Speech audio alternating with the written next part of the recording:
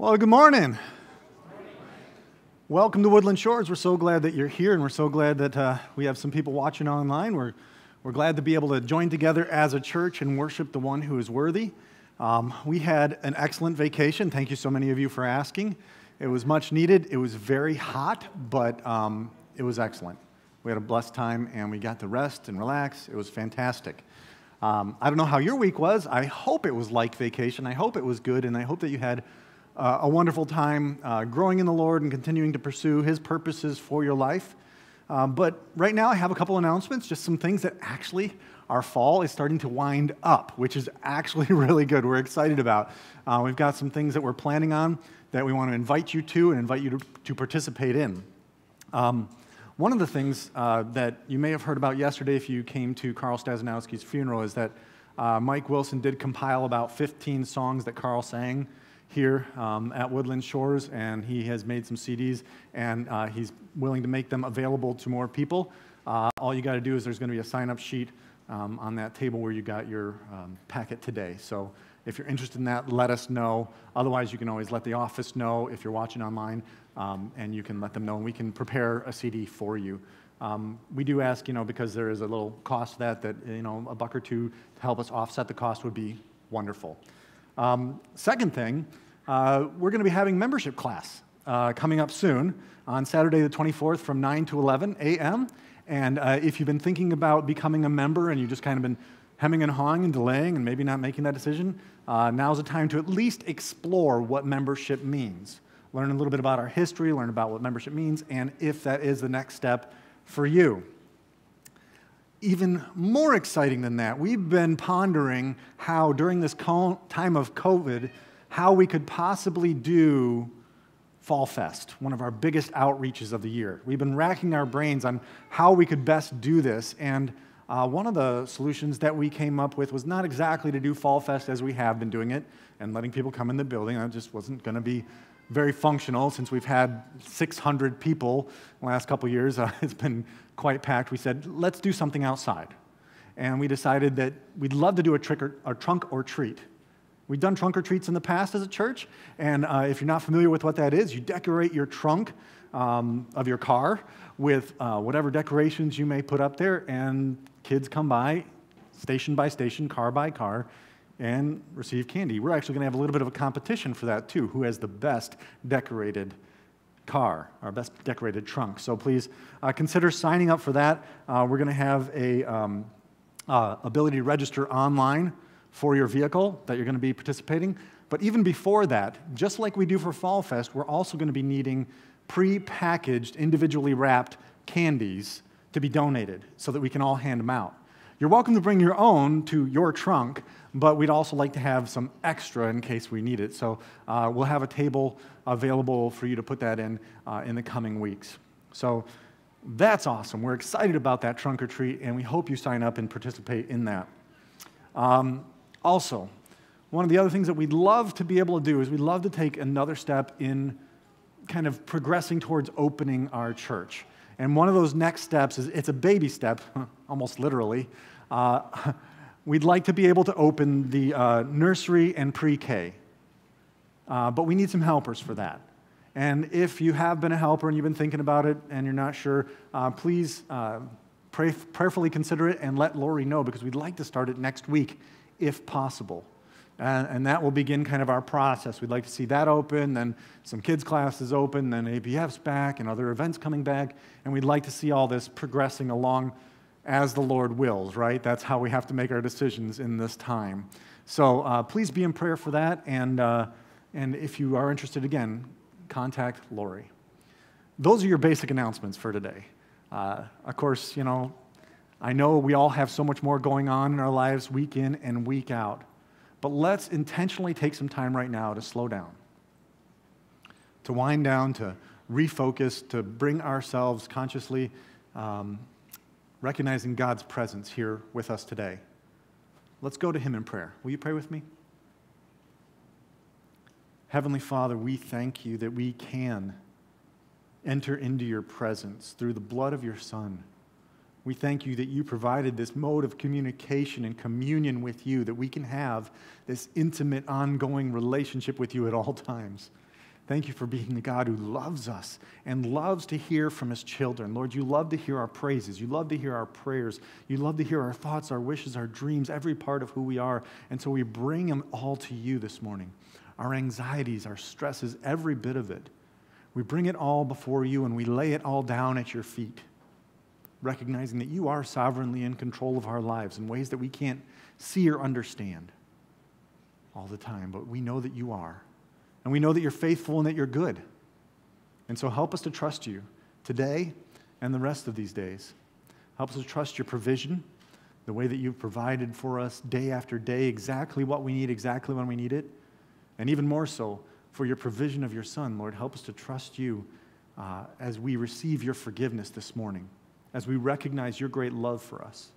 Lord, challenge us and meet us here. Speak to the depths of our hearts and challenge us in the way that we respond to your word. Speak to us, Lord. Don't let us leave here the same as the way we came in, but challenge us, sanctify us, cleanse us with your word, because your word is truth. We love you, Lord Jesus. And we just ask that you'd be exalted on the praises of your people, on our offerings, on our listening, on every part of today. In Jesus' name we pray these things. Amen.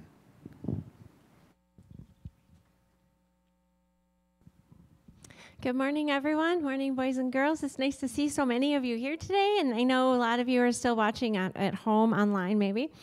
Who here likes money? Anybody? Okay, Rich is the first one to hand up. We all like money, right? How many of you maybe have something like this? It's a piggy bank, or it looks like a safe, but does any of you kids have one of these at home? Maybe you put extra money in here, you're trying to save up for a big expense, yeah? So then that's good. You know, we've been talking about plans these last few weeks, and saving is a good thing to do. And you're going to hear a little bit later, there were some people back in Bible times that had lots of money, but they were greedy with it. They didn't want to share it. Have you ever had a brother or sister maybe want to borrow money because they needed something and you had more than them? I see some head nods going on. Well, you know, these people didn't want to share their money. They didn't want to help those that were poor and needed help. They didn't want to use it to do the things that God wanted them to do. And so I want us to think about that. You know, God, everything that we have, all the money we have and everything we have comes from God. So we should be generous with it. We should share. We should help the needy. We should give it to those that need it. And it's okay to save because, like we've been talking about, we should make plans and let God direct our paths. But just make sure that we're not loving the money that we save more than God, because God is the one we should love above anything else that we might have in our lives. Let's pray. Father God, we just thank you for all the many things you give us. And whether we consider ourselves those that have lots of money or little money or wherever we fall, we know that we are rich in you. We pray that you'll help us to remember to be generous with our money and our things, and help us to not put anything, any of our stuff, our toys, our possessions, our money, none of that should go above you. Help us to worship you each and every day more than anything else. And we pray all this in Jesus' name. Amen.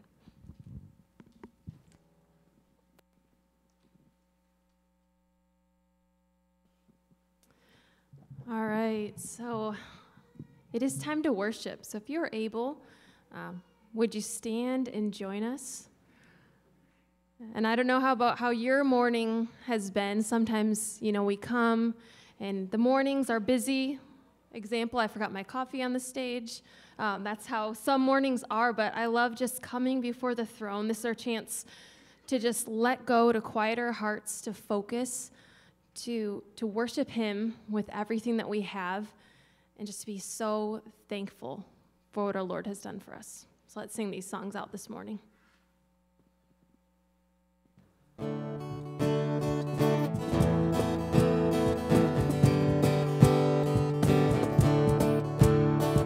Sing to the King who is coming to reign.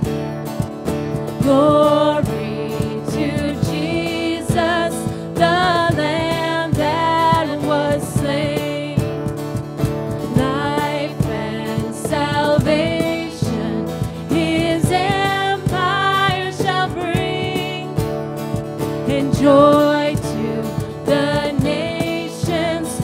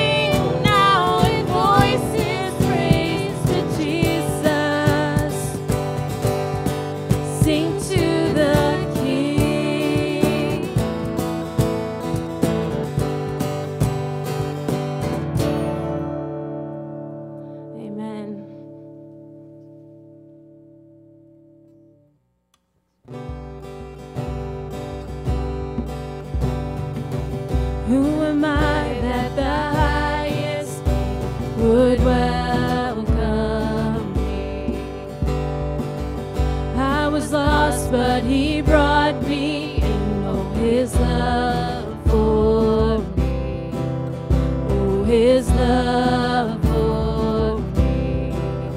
Who the Son sets free, oh, is free indeed.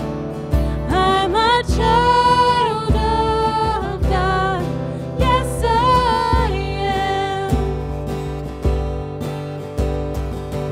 Free at last, He has ransomed me, His grace runs deep. While I was a slave to sin, Jesus died for me. Yes, He died for me. Who the Son sets free, oh, is free indeed.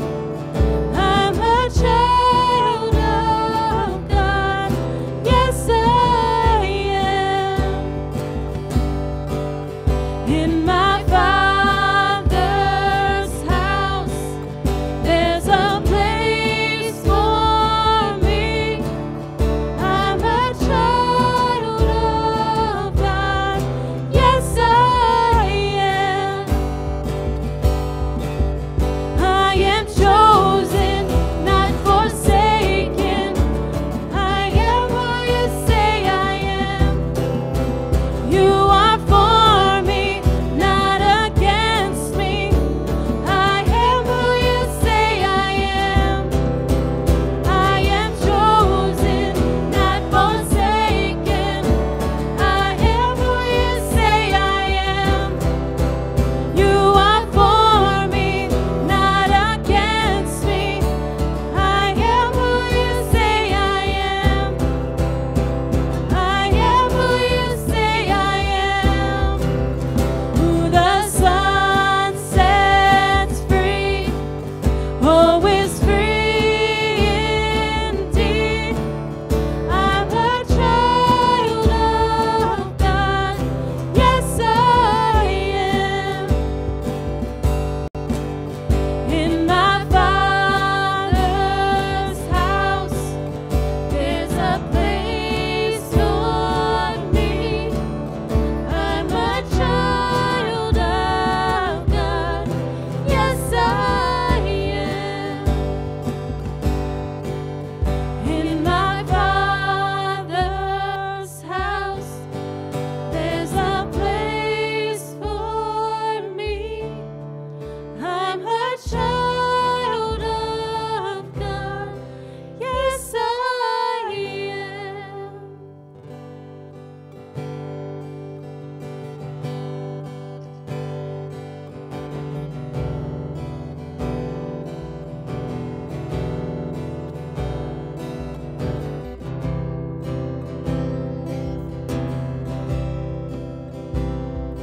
The splendor of a king,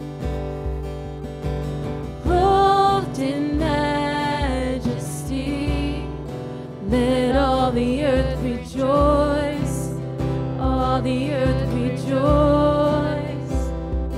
He wraps himself in light, and darkness tries to hide, and trembles at his voice, trembles at his voice.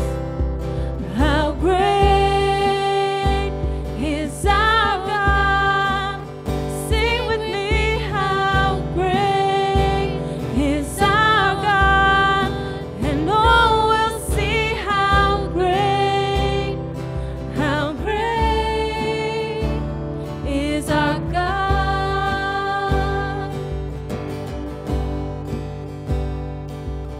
And age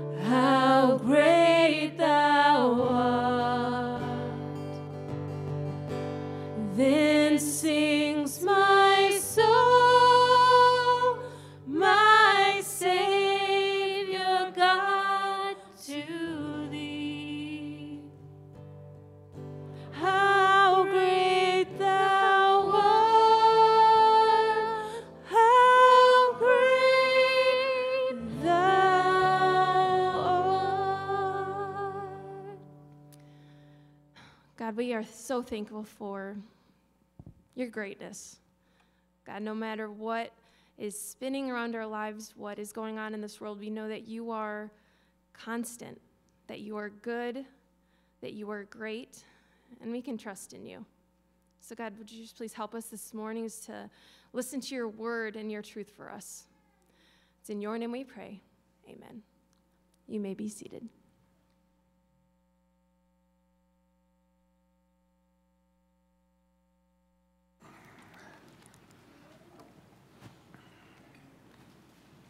Do you remember the old commercial that goes a little bit like this?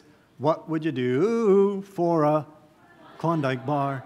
And they ask all sorts of different stuff. Thank you. You guys sang wonderfully on that. Good job. And they would ask people to do all sorts of stuff. Would you cluck like a chicken? Or would you act like a monkey?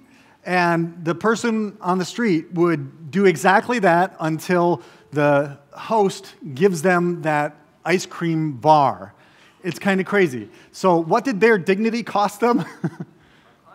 A Klondike bar, which is about 55 cents at present. I checked on Walmart. It's about 55 cents for their dignity. And if you can buy someone's dignity for so cheap, what do you think people might do for a little bit more money? Right? What do you think people might possibly do? Well, there's one man named Billy Gibby who got really creative, and he decided to become Billy the Human Billboard.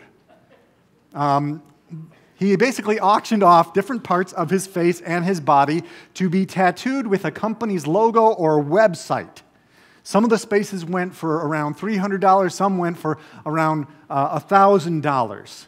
That is, until the prime real estate, on his face and everywhere people could see was taken up. And then it went down to about $75. He wasn't making a lot of money off it. And I believe he gave up after that. But so many of the websites on his face were for casinos or porn sites or other illicit things. And I can't imagine going through life with all those tattooed on your face for everyone around you to see. Sure, it's free advertising essentially for them, but for you, you're marked for life. On the other hand, you've no doubt heard of Gary Dahl, right? You know who he is, right, everybody? He made about $15 million in 6 months. Can you imagine that? All by selling pets. Well, pet rocks. Do you remember that phenomenon of pet rocks? He basically claimed that these pet rocks, that he'd put instruction manuals in the box, and he'd grab a rock from somewhere, I don't know, and put it in the box and say, this pet rock is so much better than having an actual pet, because you don't have to take it out and walk it, unless you want to. You don't have to change its papers. You don't have to do any of that. It's so convenient and easy, and he made millions by selling people rocks. Just before I say anything further, anybody here ever buy a pet rock? Okay. Good. I'm glad you didn't, because you could probably go find one in the yard right now, and it would be just as good of a rock as the other ones that he was selling. It's a little bit ridiculous to think about, but there's all sorts of entrepreneurial ways that people have sought to make money. The most ridiculous and frightful one that I heard was where one entrepreneur decided to sell his soul. He said he would divide it up into 100,000 shares and sell each for $1. Each for $1. So in other words, he viewed his own life as worth only $100,000. And now he actually still is, keep going with this, he's still living it out. He has a website where his shareholders vote on his major life decisions.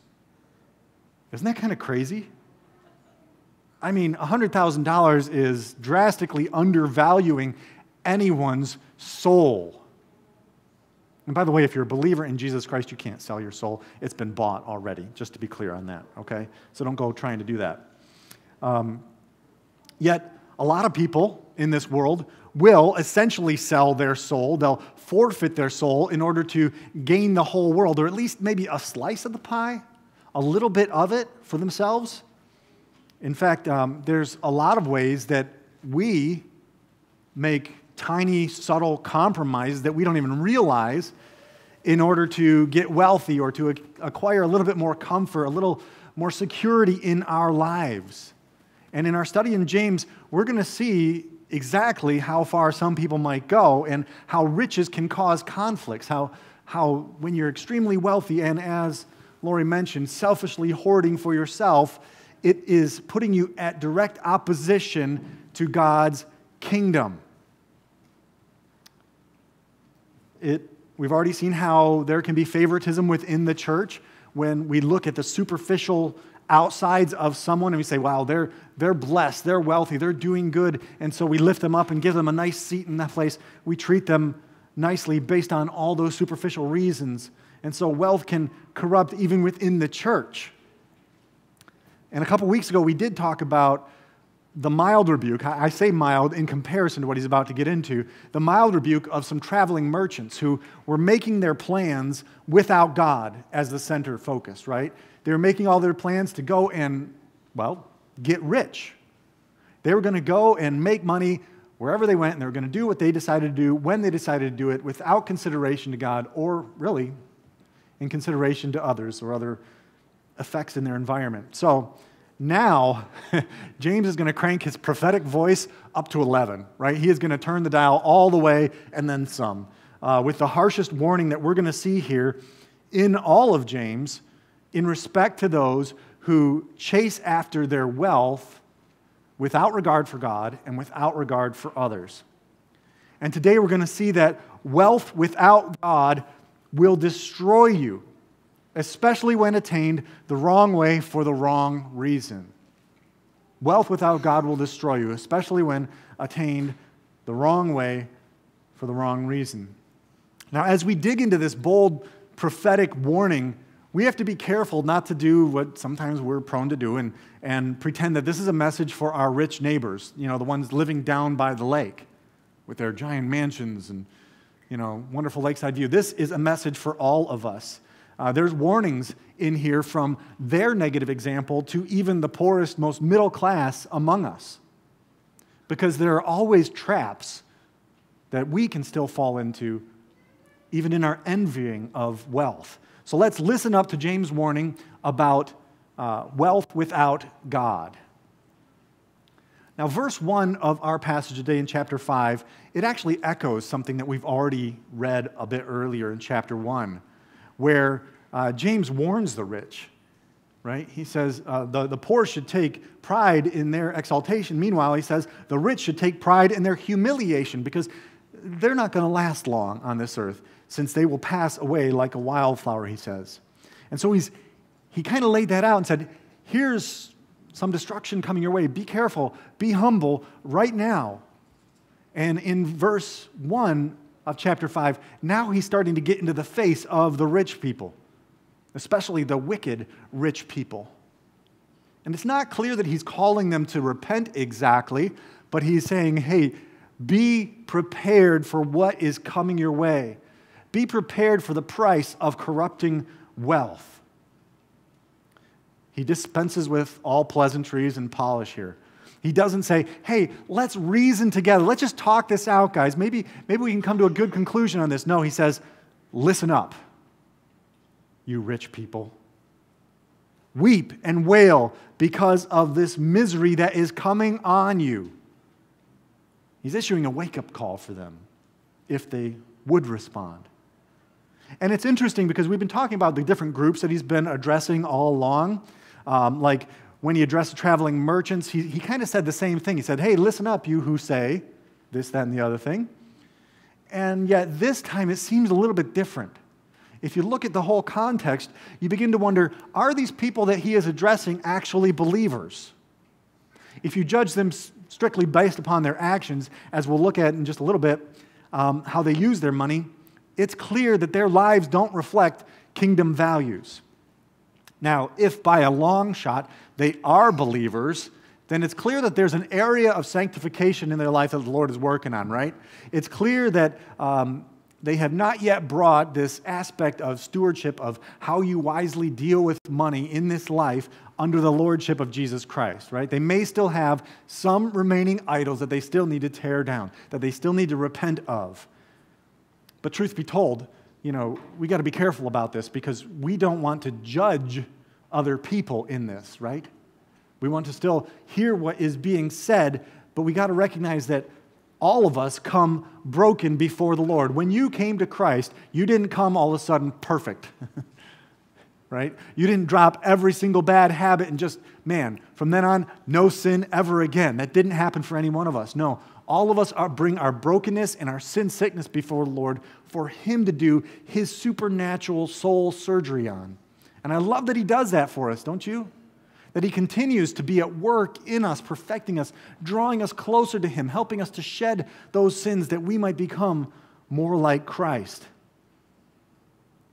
And I want you to look at this intense response He is calling for from these people. He says, weep, weep, and wail. This word weep in the Greek means to cry from the depths of your heart, profusely crying, not just a little, oh, I'm sad I got caught doing something bad, but to weep at the weight of something horrendous, coming disaster on the way. And then this word wail is crazy because it means to howl, to shriek in terror. Have you ever done that at something awful heading your way? At the even prospect of something awful, of grief? Have you ever howled? Cried out to the Lord in such a way that it's wailing when you cry. A lot of times those go hand in hand, the weeping and the wailing. But what are they weeping and wailing about? Where is this thing coming from? What is this thing that they're afraid of? Well, I have to believe that this misery that James is speaking of is eternal judgment. It's coming their way, and all the wealth that they thought would protect them, that they thought would bring them security in the time of hardship, that would protect them from all misery, isn't going to do it this time. There's no buying their way out of trouble this time. Would you do me a favor and turn real quick to 1 Timothy 6? 1 Timothy 6.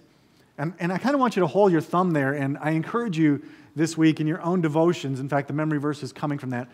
In your own devotions, spend some time meditating on 1 Timothy 6 and what Paul is instructing his protege, Timothy, to teach to his people in their view of wealth. It's pretty impressive. But some of this is going to be very familiar to you, and so I'm going to try and read it carefully and make sure I say only exactly what it says. He says, those who want to get rich fall into temptation and a trap, and into many foolish and harmful desires that plunge people into ruin and destruction. Why is this? He says in verse 10, for the love of money is the root of all evil. Wait, no, that's not right. It says, for the love of money is the root of all kinds of evil. It's not just money is the root of all evil. Money is an amoral object, right? Money in and of itself does not have a will. It's what we do with money and whether we love money. And he says it's not the root of all evil, because if it was the root of all evil, then we'd all be just doing things sinfully to get paid. And most of the time we aren't. Most of the time we're just doing it either to protect ourselves or because we're feeling rebellious or because it brings us some sort of pleasure. But we're not doing it for money. But isn't that impressive? He says, for the love of money is the root of all kinds of evil, in verse 10, and some people, eager for money, have wandered from the faith and pierced themselves with many griefs. The temptation to love money more than you love God or more than you love others is real. It may not be an actual physical love of money like Scrooge McDuck. You know, he physically loves collecting and hoarding money. It may not be exactly like that, but it may be the idol of that comfort and security that money represents for you, the pleasure that it brings you. But still, Scripture says that if you live to chase after that idol of riches, you can't simultaneously worship God, right? You can't worship both God and money. You got to pick between one or the other. You cannot serve both God and mammon. And if you choose wealth, you'll find that it is eternally destructive in ways that you may not comprehend. It will lead you away from trusting in your provider, the Lord God Almighty. It will lead you away from Him in trusting in Him in general, feeling like you are safe and secure in these worldly ways of wisdom, which we've already said do not fulfill. They do not match God's wisdom and God's provision. I've just had a thought just now of a conversation I had recently about one of my camp founders. If you've ever been to Camp Barakel, I loved it. I served there for 2 summers. It was wonderful. And Johnny Johnson, who founded the camp, they made us read his whole book, his whole biography, in order to be a counselor there. And he was kind of like George Mueller, if you don't know who George Mueller is. George Mueller had an orphanage, and he would pray for God to provide what he needed week by week, day by day. And miraculously, things would show up. And the same thing for Johnny Johnson. They would run out of toothpaste. They'd have maybe 2 cents to rub together, and that's all they would have. And they'd run out of toothpaste, and the next day, they would open the door, and it'd be right there at their feet. They'd pray for it, and it would be there. God would deliver it. But so many of us don't really believe like that, do we? That God will provide what we need when we need it. We very rarely do. In fact, that's why we so easily fall into this idol of wealth. That's why it's so destructive. That's why it tears us away, and that's why it pierces us with so many griefs. You've heard of the lotto curse, right? Where people who enter the lotto to try and win, they wind up actually being poorer than before they entered the lotto. Because all of the people and friends who wanted to mooch off of them wound up stealing, harming, robbing, doing whatever they could from them in order to get the money, so it left them with even more grief than the joy that this wealth was supposed to bring them.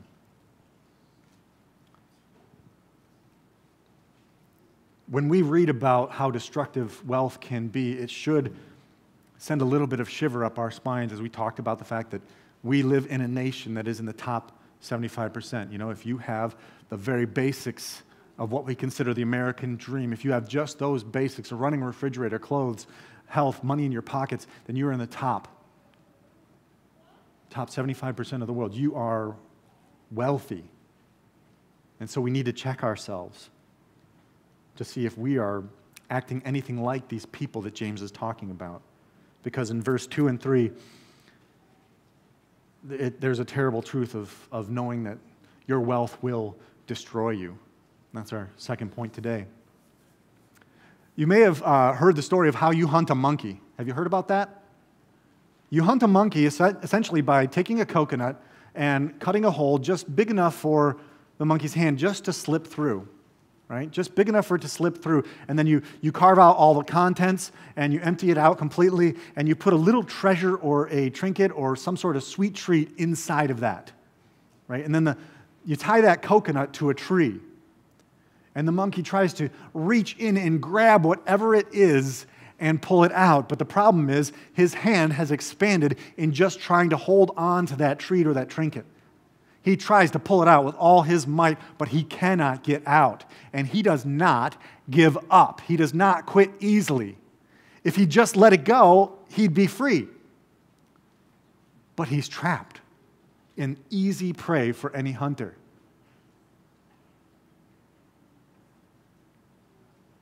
I think that's a lot like many of us, not just that we got our hand caught in the cookie jar and we can't pull it out, but so many of us, when it comes to our wealth and even some of these values, these subtle values that we've adopted in our lives, we are stuck believing, and we need to pry open our fingers to release them, to let them go, so that we aren't consumed with selfish desire and destroyed. The same can be said for the people in verse 2 and 3, so let's look at those together. Look at what he says about their wealth. He says, your wealth has rotted, and moths have eaten your clothes. Your gold and silver are corroded. Their corrosion will testify against you and eat your flesh like fire. Whew. That sounds crazy, doesn't it? I want you to get this word picture in its fullness, though. What he's talking about is, obviously, we have a stored up treasure, an abundance of stuff that we have stocked away for our future, that we've put our faith in. It's a picture of, at first, stored up food, right, that's gone rotten. If you've ever had this happen, in our move, we actually had our garage refrigerator filled with some food, and then we had to bring it to our house, but for a little while it sat in the truck because our closing was delayed, and then we opened it when we got to our new house. Oh my goodness. There were unholy smells that came out of that thing. But that's the idea of of the rot that happens to our food. Like in a refrigerator, you think you stored it all up, but the power went out, and overnight, your food has become rotten, leaving nothing to eat. And then the second picture he gives then is of a closet full of clothes. He's like, you have all these clothes stashed away, more than you need, and yet because they're all stashed away, because you've been hoarding all this for yourself, all of those clothes that are too numerous to wear have been eaten by moths. It's destroyed. All that you thought was your security and your covering is gone. And then again, I want to return to that image of Scrooge McDuck, right, and his bank vault.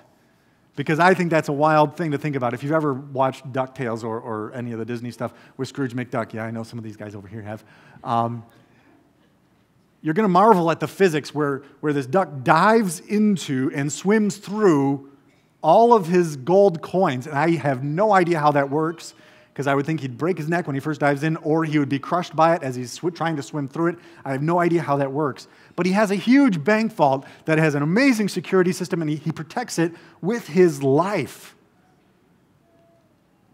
He stashed it all away, and it's all filled with money that he's probably never going to spend. He's just holding on to it for another day. And what's wild, what James says about the gold and silver that these wealthy people have stashed away and kept for themselves, he says it's going to corrode. Now, we know something about gold and silver, right? It doesn't really corrode like some other metals. It actually more or less tarnishes.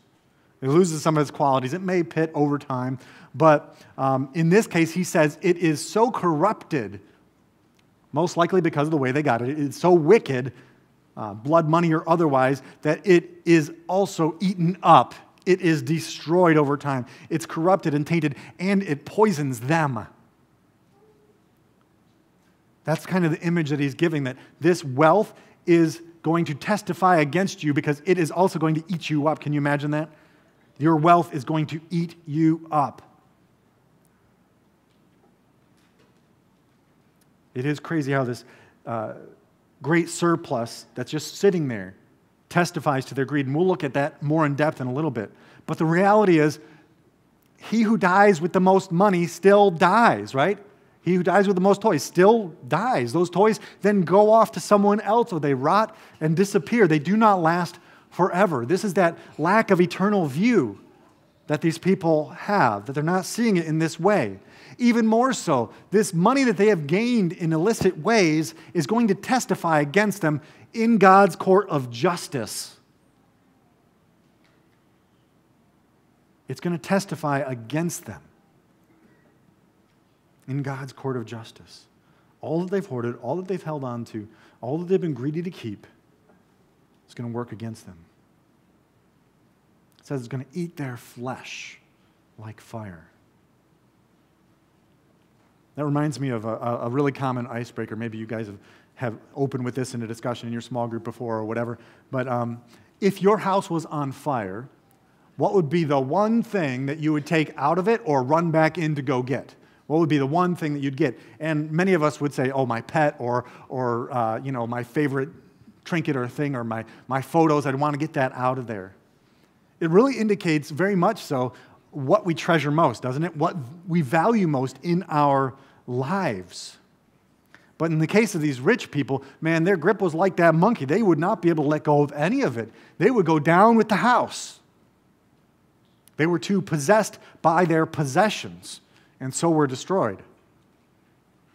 My sister's pastor's house burnt down while they were on vacation. I can't even imagine that.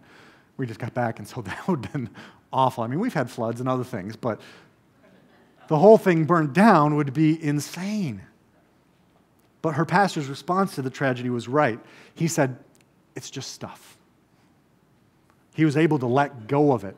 Yeah, they missed the memories and the photos and the things that they're never, ever going to be able to get back, but they let go of the stuff. Perhaps we need God's help to begin to pry our fingers away from our death grip on those things that we treasure the most, that we love more than other people, that we love more than sometimes even God. We need Him to pry that away so that we might release that idol and find the freedom God desires for us. Let's look again at the rest of verses 3 and all the way through 6 to see how the wealth in this passage and the wealthy people in this passage acquired it in a wrong way and how they used it in a wrong way. So we'll look at the wrong way and the wrong reasons as our next point. I've said it before a couple weeks ago that being wealthy in and of itself is not a sin. It may be that God has entrusted you with a tremendous responsibility to manage that wealth for His glory, but not to just hoard it for yourself, but to use it for the sake of others. And Scripture is replete with tons of godly, righteous people who are actually wealthy. Abraham was no bum. Okay, he had a lot of money. So did Job, so did Joseph, so did David, and so on and so on. Various righteous men throughout Scripture had a fair amount of money, and yet they viewed it in a different way, and they attained it in a different way from the people that we're going to read about right now. Look at the charges that are levied against these rich people. He says, you have hoarded your wealth, in the rest of verse 3. You've hoarded your wealth in the last days. Look, the wages you failed to pay the workers who mowed your fields are crying out against you. The cries of the harvesters have reached the ears of the Lord Almighty. You have lived in luxury and self-indulgence. You have fattened yourselves in the day of slaughter. You have condemned and murdered the innocent one who was not opposing you. Whew. The first accusation is that they've hoarded their wealth, right? We've already kind of talked about that.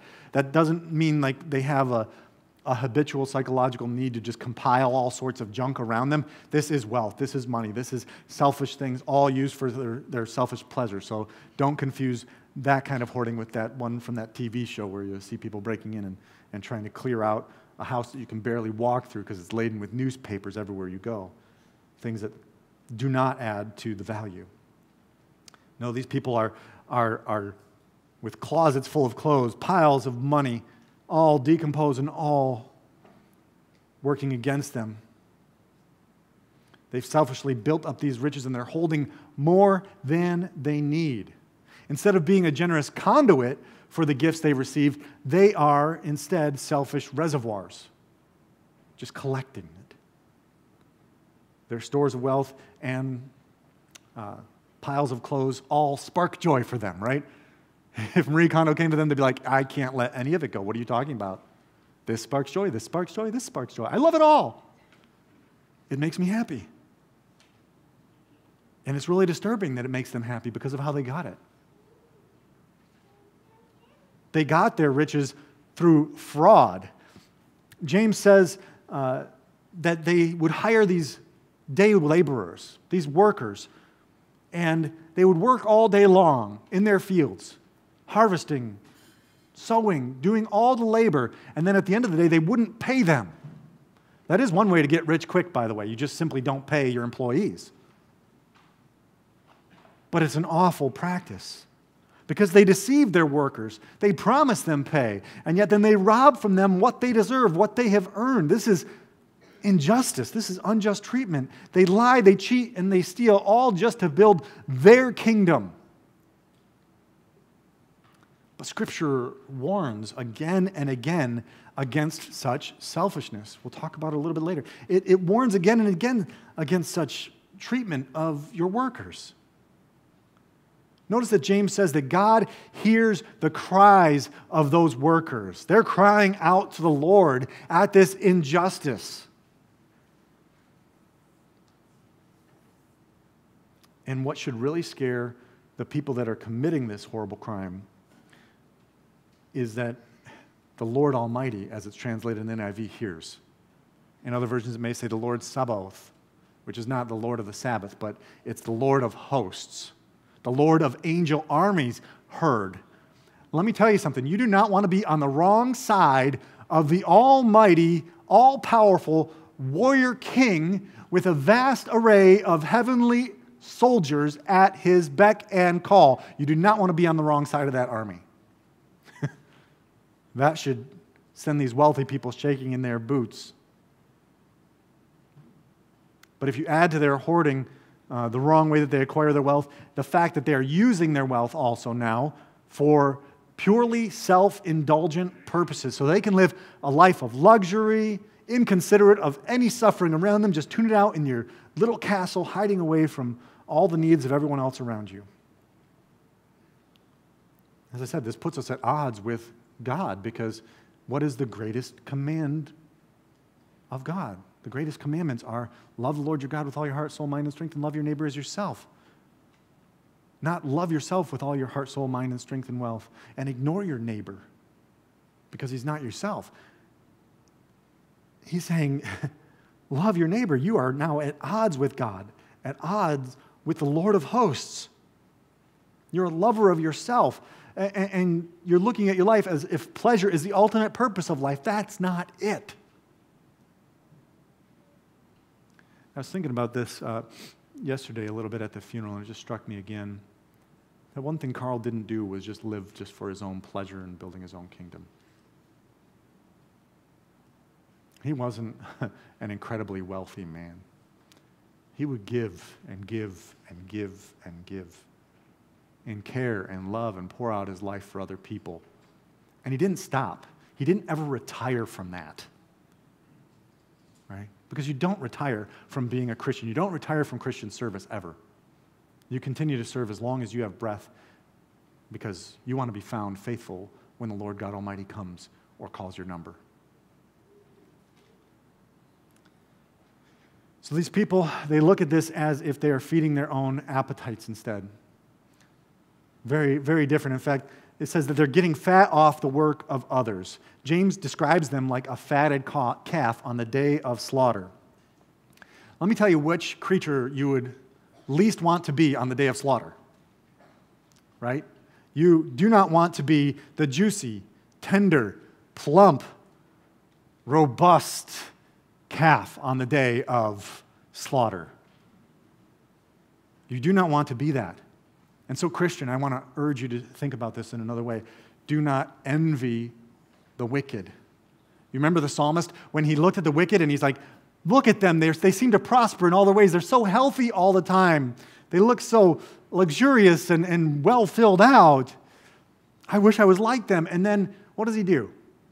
He looks to the temple. He looks to the temple and he reorients himself to look at things in a kingdom mindset. And he says, but they're like grass.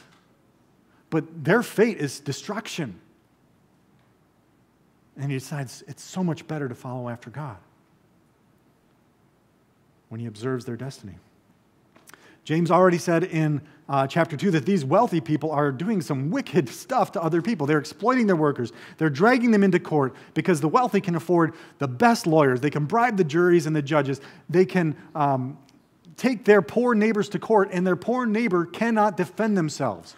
Essentially, when they take them to court, what they're doing, again, is then robbing from their poor neighbor. Even if their poor neighbor has a justified complaint against them, they demolish them in court and just become wealthier. It's despicable and disgusting. It's not the way it should be, but that seems to be the way it is on this side of heaven at this time.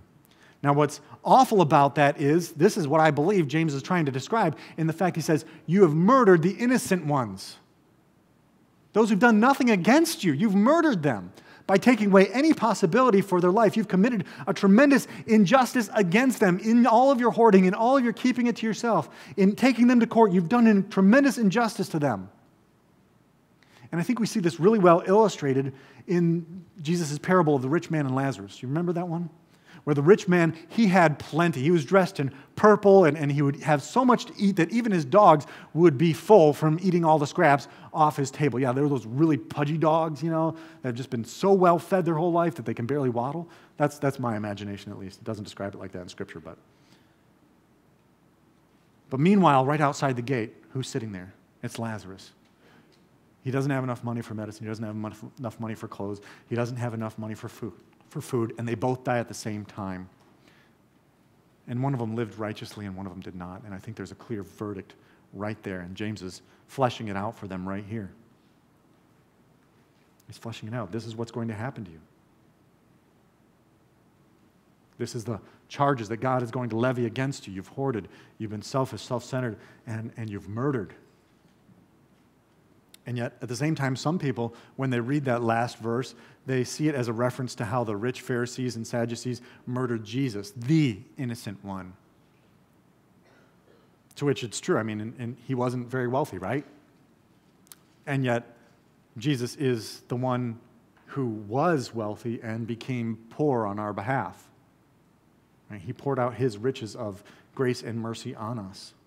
In another way, too, I guess you could say, yes, it is an offense against Jesus. It is attacking the innocent one, because what does Jesus say about the least of these? He says, whatever you do to the least of these, you do unto me. And so Jesus takes the treatment of the poor, the orphans, and the widows personally. James already said in the beginning of this book that true religion is caring for these exact people, which the wealthy are murdering, which they're, by their selfish lifestyle and omitting justice for them, they're forsaking them unto death. Friends, don't let that be said about us as a church, as a people, as individuals. Let that not be said about us. Jesus, who was rich, became poor for us to pour out his wealth on us that he might bless us and lift us up, and we should do the same. Amen? Let's learn the right way and the right reasons to use our wealth. When God gave Israel his law, he laid it out clear. There's some safeguards against these exact problems we're seeing in our text. And there's an abundance of instructions to how we're supposed to treat the poor, how the covenant community of God was supposed to treat the poor. For instance, Deuteronomy 24:14 and 15 says Israel is not to take advantage of the paid workers, but to pay them before the sun sets. Think about that. Pay them as soon as you can. As soon as you have the money in hand, pay them for their labor. Don't let it linger. Don't let any debt remain outstanding. Deuteronomy 15 outlines how Israel should cancel debts among them every 7 years or so that people are not lost into poverty. In fact, God says to them that there should be no poor people among them. Nobody scraping by, not sure where their next meal is going to come from. That's part of the purpose of this forgiveness. But he adds to this even more, right? It continues on. It's not just every 7 years, but every 50 years, there's the year of Jubilee, when not only are your debts going to be completely forgiven and erased, but those lands that you had to put up against a loan, those lands that you had lost are now returned to your family. You do not go without. Those things that you thought you had lost it all this time, every 50 years, they return to the rightful owners. I love that in Deuteronomy 14:28 through 29, it calls for provisions for every 3 years, that they should gather provisions specifically for orphans and widows. It's a shorter period of time because they may have a shorter period of time. Add to that the practice then, additionally, that Israel was commanded, hey, leave gleanings, leave stuff out for people who may not have money to be able to gather so they can harvest for themselves and survive from year to year, as it's described in Leviticus 19:19. I mean, think about just these practices here. If Israel sincerely, earnestly practiced them on a regular basis, how different would they be from every other nation around the world? They'd be so radically different, but in the best way, right? They'd be so strange. They'd be like, you guys are weird, but that's good. We like that. Can we be part of that community? It would be an attractive part of the community, isn't it? I think that's one of the things that was one of the first most attractive parts of the Christian community in the book of Acts, right? That if there was anyone in need, they shared what they had among them. They made sure that no one went without. I think this is something that we need to be thinking about even still today, because there's so much more scripture about how we should care for the poor. Jesus even said, hey, you're always going to have them among you, so care for them, love them. But I believe, as I mentioned before, in 1 Timothy 6, there's some great advice for how we should look at our wealth. Some attitudes that the Apostle Paul teaches Timothy. In verses 17 through 19, he says, command those who are rich in the present world not to be arrogant, not to put their hope in wealth, which is so uncertain, but to put their hope in God, who richly provides us with everything for our enjoyment. You hear that? Everything that God gives you, he did provide you for enjoyment, not obsession, not hoarding, not for just a pleasure-filled lifestyle, but for the joy that you can experience in the Lord of sharing it, of using it, of praising him for everything you receive. Okay, let's continue on. He says in verse 18, he says, command them to do good and to be rich in good deeds and to be generous and willing to share. In this way, they will lay up treasures for themselves as a firm foundation for the coming age so that they may take hold of life that is truly life. I like that last phrase. They'll take hold of life that is truly life, real life. The way God designed it is not for us to be obsessed with our wealth, not to be obsessed with our riches, not to be unjust with all the things that he has given us, but to be humble, generous, faith-filled, and faithful servants to others. Next week, we're going to talk about some counsel that James gives, which I believe is directly tied to this in the way that we may view the rich. Because some of you may be like, yeah, man, it's tough. I've been oppressed, or I've experienced this kind of thing in my life. He's going to counsel us to be patient and endure, even though we may be oppressed and we may be troubled. To keep moving on, not just fight back and lash out at the wealthy, but to be patient and to trust God's righteous judgment, that he's going to bring justice in his perfect time. I hope you make a point to make a priority to be here for that study. It's going to be good stuff. But right now, let's approach our loving, lavishly generous throne of our loving God, and let's thank him for all the good things he does give us. Let's praise him for that, and let's ask him to begin to peel back that tight grip we tend to have on these things and help us to honor him with everything that we have, especially this amazing promise of salvation that we have. Let's pray together. Heavenly Father, we come to you and we pray that our hands are open wide, that we're holding nothing back and that nothing else is holding us back, that we are not in love with money, that we're not in love with a way of lifestyle, that should we lose it, we would lose faith in you, God, but help us to trust in you and to honor you with every good thing that we receive, because every good thing does come from you, our Father of lights. And Lord, we recognize that you hate injustice.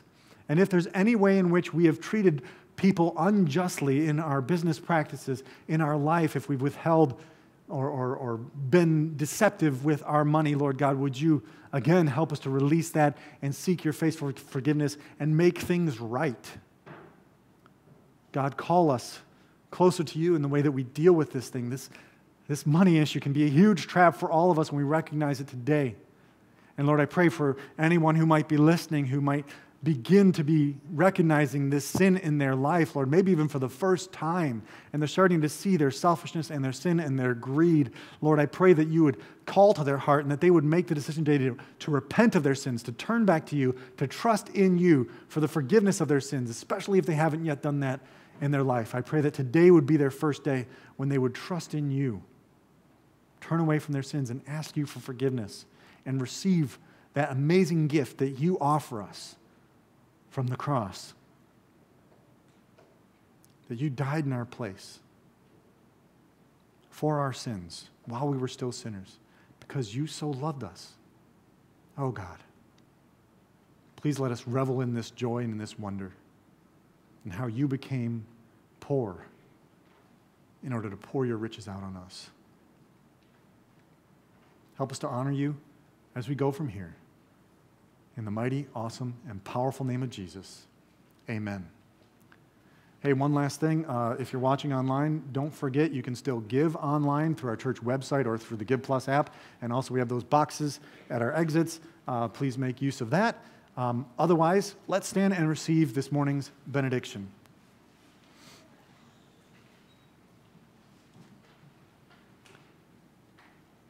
Go as those who have received richly from the Lord, and be generous to all that you meet, for his glory and his name's sake.